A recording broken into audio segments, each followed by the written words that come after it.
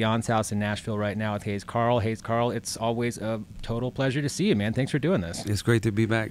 Yeah, man, you guys sound great. I think every time we've done this in the past, I believe, has been solo acoustic. I think that's true. And the three-part harmonies that are happening here during sound check have been absolutely delightful, and I can't wait to share what you guys do with the internet right now. And all the tunes are going to be from You Get It All, which comes out October 29th. So congratulations to you in advance on that. And what's happening first? We'll do the title track. You Get It All.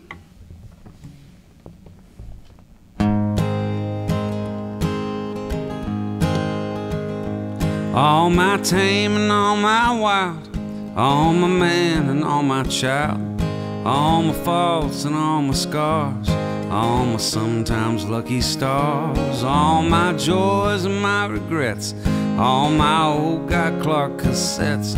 I knew the night we met you'd get it all. All my lows and all my highs, all my truth and all my lies, all my rights and all my wrongs, all my from now on love songs, all my future, all my roots, all my worn out cowboy boots that I kick off in the hall. You get it all. And I'd rather drive you crazy, being more than you can stand, then I let you try to love half a man. And all my cards are on the table, and darling, it's your call. But I'm all in, so lose or win, you get it all.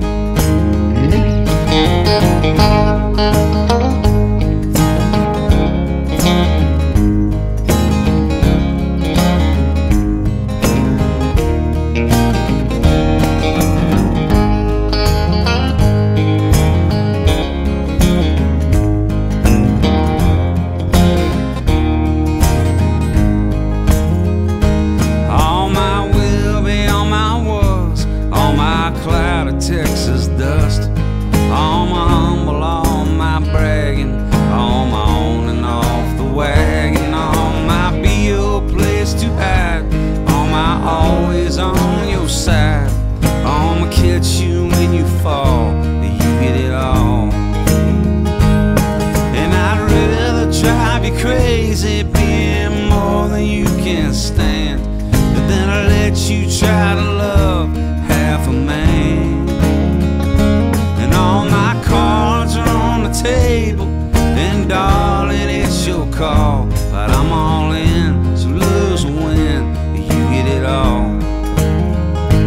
All my blessing, all my curse, all my better, all my worse, from the chapel to the hearse, you get it all. Yeah, you do.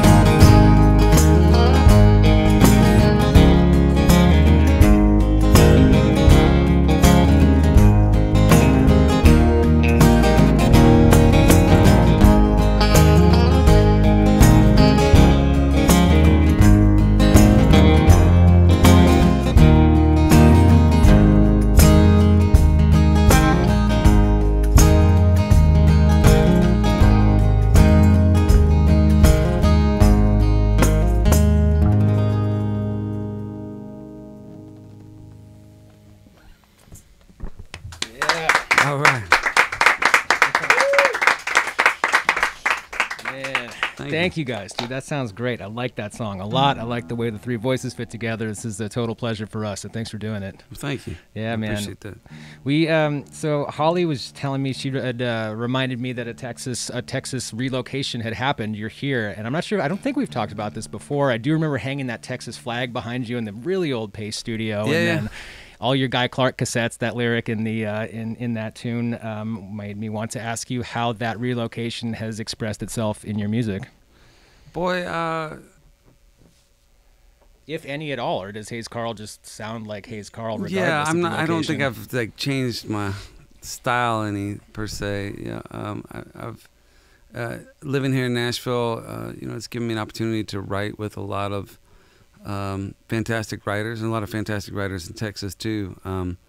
So I'm not sure it's really changed anything. It's just a stage in life and the place I'm living.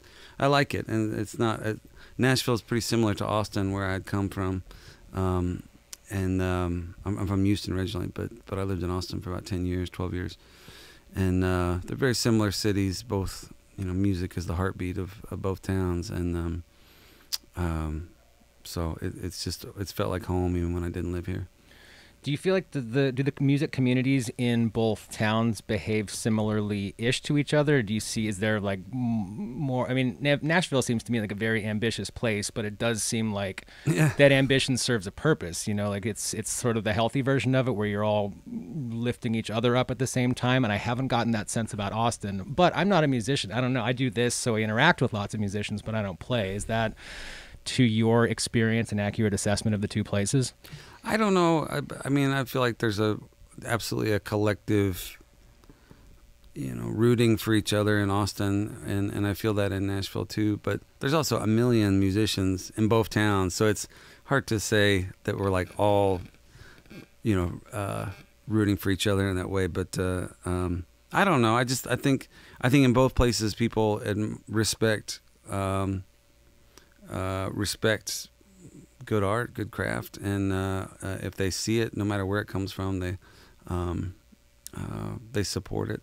But there's also a lot of people that came up together. I notice in Nashville there'll be like a crop of new writers or guitar players or producers or folks that have moved to town to try and make it. And they, like a lot of cities, you come and you start off at the bottom rung, and you forge some real alliances that way because y'all are all, slugging it out together.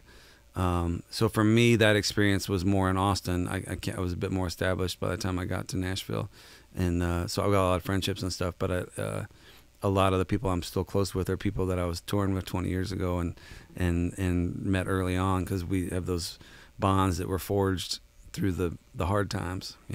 Yeah. Cool, man. Well, it's been a total pleasure for us to be out on the road. It was fun having a New York location while that existed. It doesn't exist anymore, so we're just popping up all over the country and, hanging out in your backyard as opposed to it always being in our backyard, and some of those relationships. I mean, it's nice. It's fun to be on tour, and expanding our network that way. So thank you for making it cool. We appreciate it very much. And thanks for coming to me. Yeah, man, of course. We're going to hear 3 more from You Get It All. And is there a cell phone in nearby an amp? The amp? Is there a phone? This one, maybe. Is it off or like airplane mode? There's some kind of bag. Jared's the culprit. Tim, could you grab the bag from Jared? Awesome, thank you. It's on the airplane. Yeah, I don't know. Yeah, this is on the airplane. Could you move that guy from the pedals though? Yeah, I heard that text message. Awesome. Thank you. Yeah, what's coming up second off of You Get It All? This is a song that I wrote with a great songwriter named Josh Morningstar, and it's a song sort of addressing dementia or Alzheimer's from the perspective of somebody who's suffering through it, and we just tried to capture what I figure was probably a very difficult and challenging experience for somebody, and so we just wanted to tell their story. It's called Help Me Remember.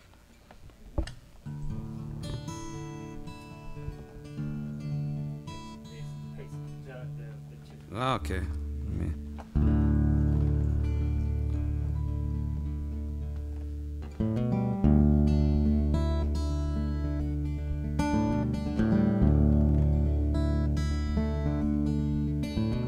The leaves on that ancient old oak tree are starting to turn the same shades as the flames of this fire that I'm watching burn.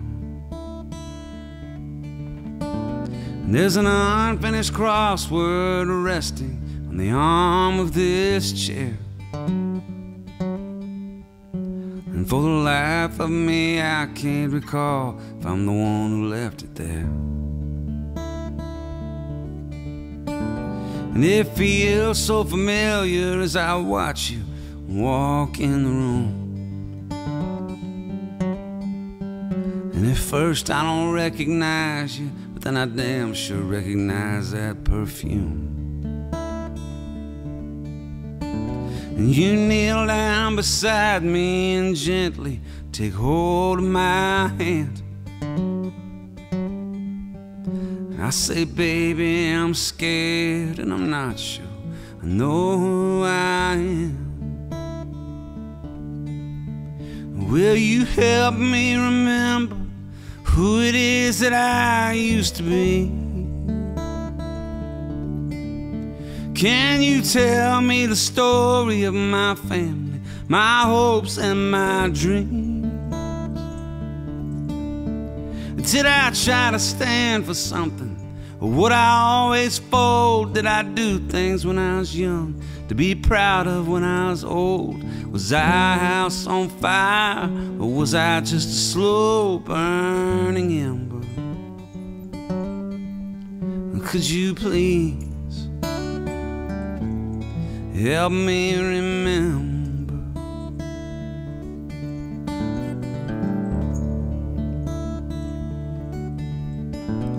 This ring on my finger is golden, faded and worn, like it was forged in the fires of love and has weathered the storms. And I try to make sense of these old photographs on the wall, but they're just faces and places that I don't know at all.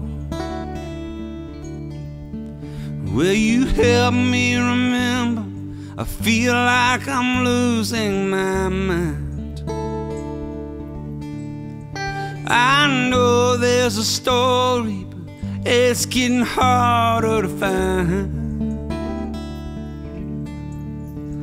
Did I protect my children? Stand up for my friends? How much damage did I do? Did I ever make amends? Did I try to stand for something, or just not give a damn? Was I a believer in God and His plan? Did I light up your life like a full moonlit night in December? Could you please help me remember? I need you to help me remember.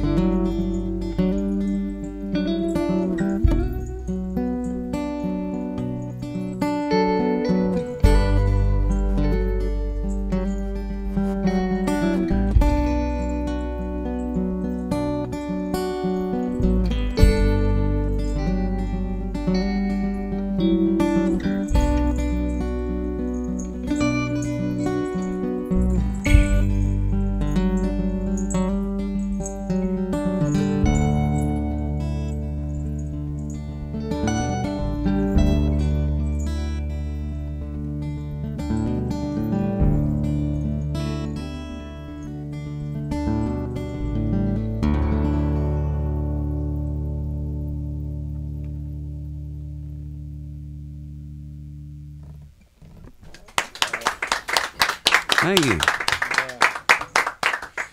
Man, that's heavy. That's a heavy tune about a thing that unfortunately people have to go through, and it's got to be just like a scary and extremely lonely thing, especially if you have that awareness that things are going wrong and don't know what's happening, and just be scrambled and confused, but just aware enough that it's happening that you kind of are grabbing at what you used to be like. So that's great, man. Yeah, thank you.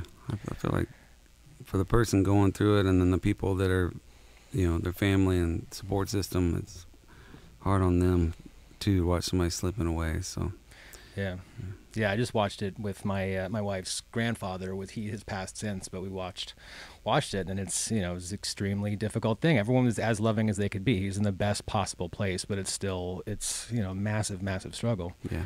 Have you gotten a chance to play these songs out much at all, or were we playing these songs for the internet and for an audience kind of for the first time, or have you been on the road? Yeah, I've been on the road a bit, and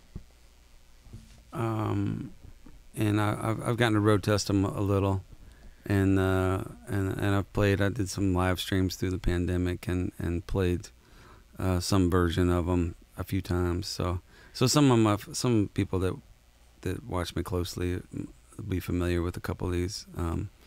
There's one I'll do in a minute here. Actually, the one we're going to do next that I don't think I've ever played on. I played it live a few times, but I don't think I've played it on the interwebs. So this will be a first.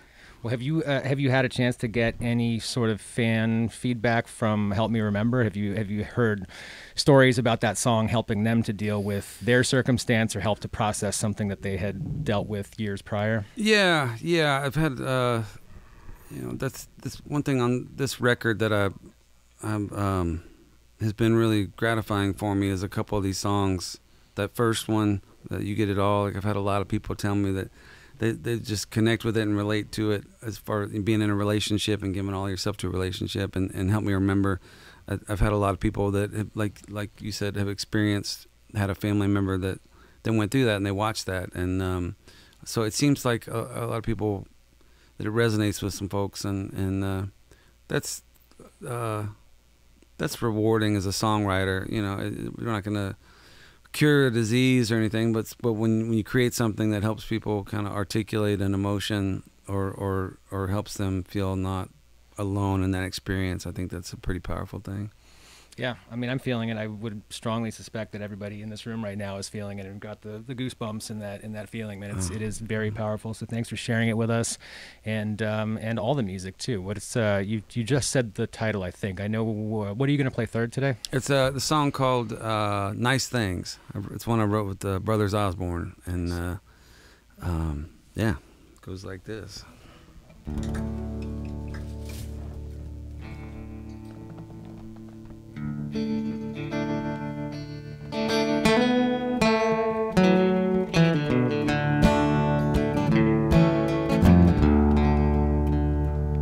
Well, God came down to earth to enjoy what she created.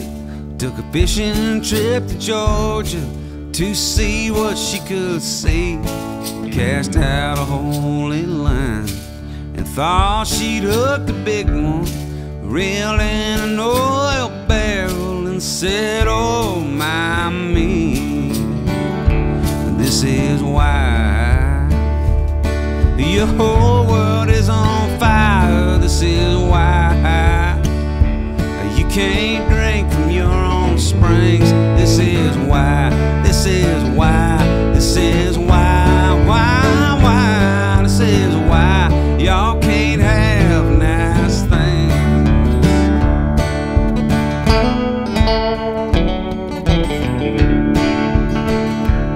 So she walked back to the highway, flagged down a passing stranger, an old man with a kind streak who offered her a toke. And just as she was partaking, the blue light started flashing. As he slipped the handcuffs on her, she thought this must be a joke. And this is why y'all are all strung out to Christmas. This is why I left you all them seeds. This is why, this is why, this is why, this is why y'all can't have nice things.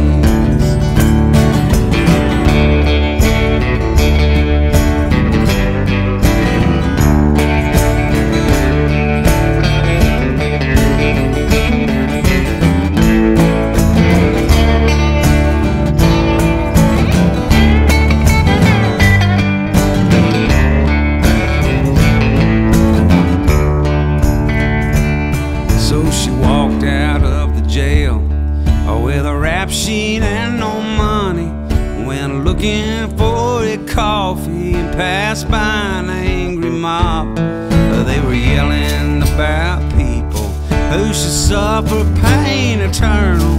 She asked one for $1. They said, sinner, get a job. And this is why I blessed you with compassion. This is why I gave you empathy. This is why I said love your neighbor. This is why pills don't grow on trees. This is why I gave you all salvation. This is why angels lose their wings. This is why. This is why. This is why.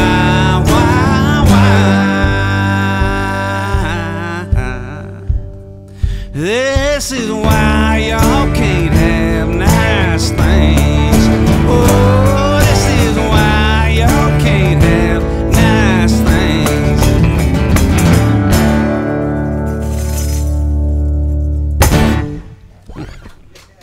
All right.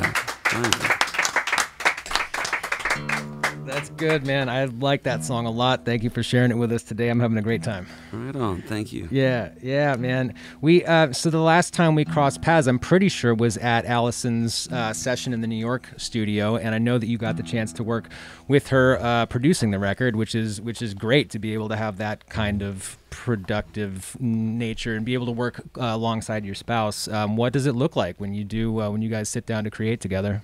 Yeah, my wife Allison Moore is a fantastic singer-songwriter and now author. She has her second book coming out in 2 weeks, and she's co-produced my last 2 records and been involved in that, and it's wonderful for me. I mean, she's my first listener a lot of times, and I'll play my ideas for her, and I have a hard time in life and in the studio communicating what I really mean. Sometimes I struggle to articulate stuff musically. Like I have a sound in my head or an idea that I'm going for, but I don't always have the language to express it. And with her, over the years, we've developed a shorthand, and that is a strength of hers. And so it's nice to have that. I trust her taste, and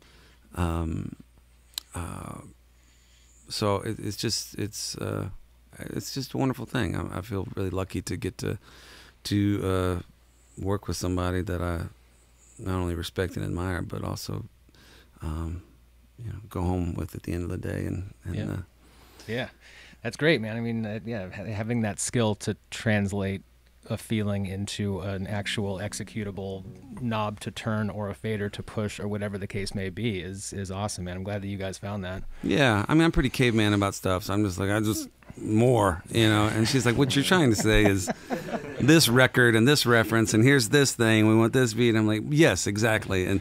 And so it's helpful for me in a studio setting in particular. And I feel like because we live together and we can work through these things, by the time we get into a studio, we've got a lot of the stuff dialed in and a lot of the things worked out, so we can work pretty quickly. So it's fun. Nice. Well, dude, I'm looking forward to when it's out. On October 29th, You Get It All is out in the world, and we are about to hear a 4th song from it right now. Yeah. All right. Well, thanks again for having me, first of all. And I'm going to do this one. This is one I wrote with Sean McConnell and with Allison. I think is he here today or tomorrow? No, or is he right now? Sean McConnell? Yeah, he's doing this. He was 2 days ago. Oh, yeah. Oh, my God. Yeah. I'm so Left sleepy, a real dude. impression, I can see.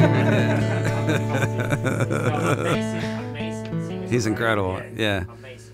Yeah, so we got to write for the first time. We started this song, and then I recruited Allison to help me land it. And so this is called "If It Was Up to Me."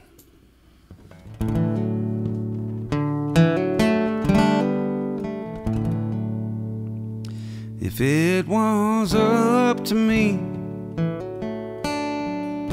the fish would all be biting, the words when I need writing, they just fall out of my pen.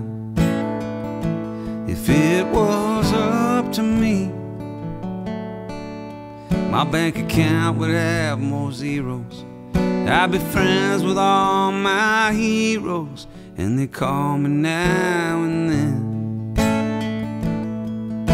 If it was up to me, I'd live out by the sea and order extra rum with every single drink. I'd let it and the waves drown the memory. If it was up to me, if it was up to me, we'd all be driving 80. I'd be living like they paid me instead of working to get paid. If it was up to me,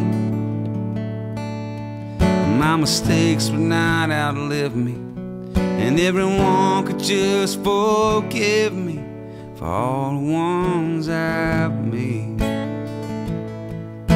If it was up to me, I'd have my own money tree, and I'd buy all the things that I don't really need, and they'd help me not to think about how it used to be. If it was up to me.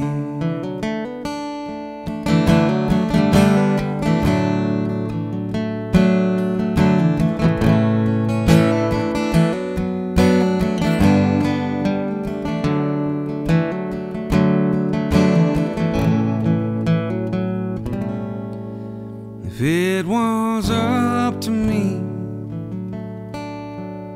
the strolls would win the season, and I'd have every reason to go out and paint the town.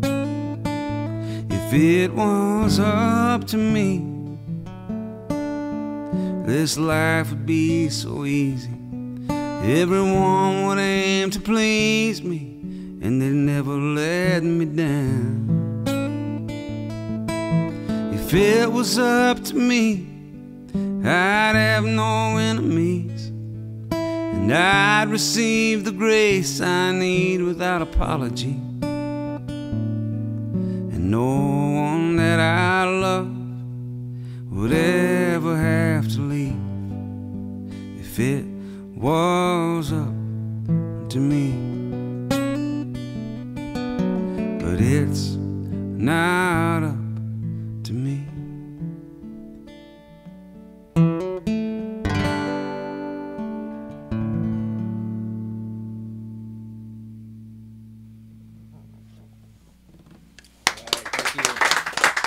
Thank you.